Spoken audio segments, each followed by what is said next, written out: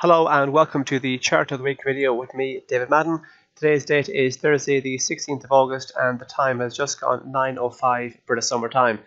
This week's Chart of the Week is gold. If you take a look at the price action in recent months, since April we can see that gold has been in a classic example of a downward trend, a series of lower lows and lower highs all the way along over the last number of months.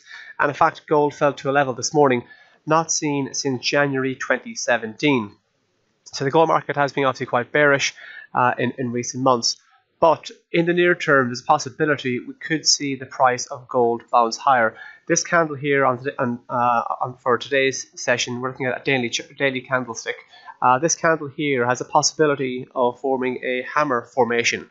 And hammer formation here is a kind of a textbook example of it here for you. Hammer formation is formed after a series of sell-offs, after a market's been in a downward trend. The candle in question here is the one that is circled, and hammer candlestick formation is when the market opens lower, has a large sell-off usually at the beginning of the session, but then pushes higher, and the market actually manages to close either at or above the open of that particular candle. So notice how there's a very, very long wick on this candle here, and a very long wick indicates indecision, which ties in with what we're talking about. And then also notice how the body of the candle is actually only a fraction of the size of the actual wick. So in this scenario here, the market opened lower, it quickly sold off, printed a new lower low, but then the market managed to actually push back up above the opening price, and then actually close above the opening price. And then what we can see here is the market then began to actually turn around. The psychology behind this is that the selling pressure remains intense. The market drives it lower initially, usually at the beginning of a session, but then potential buyers who believe the market's been oversold step into the fold, push the price back up.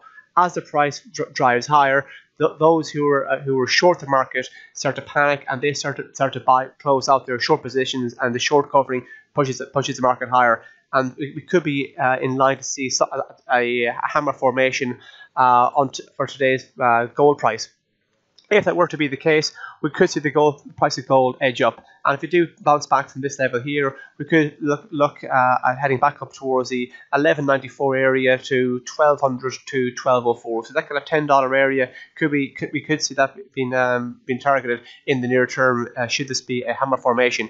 If you do go beyond 1204, the next area for potential resistance could be up in around the 1125 to 1136 area on the gold market. But it is worth pointing out that gold has been in a very aggressive downward trend since April. And if you take a look at the MACD indicator, the MACD histogram, we can see that as the market's been driving lower, there's been a steady increase in negative momentum. So the market's been driving lower, and that's been confirmed by the steady increase in selling pressure. So if the wider bearish trend does continue, we could see areas for potential support could be in around the 1150 area here, and if we go south of 1150, we could even see the 1125 area being targeted as well. For those of you who are trading gold, it's worth pointing out in recent months there's been a strong inverse relationship between the gold market and the US dollar, and the US dollar index is at its highest level in over 1 year. So if you are trading the gold market, please keep an eye on what's going on with the greenback. Well, that's all for me this week. Thank you very much.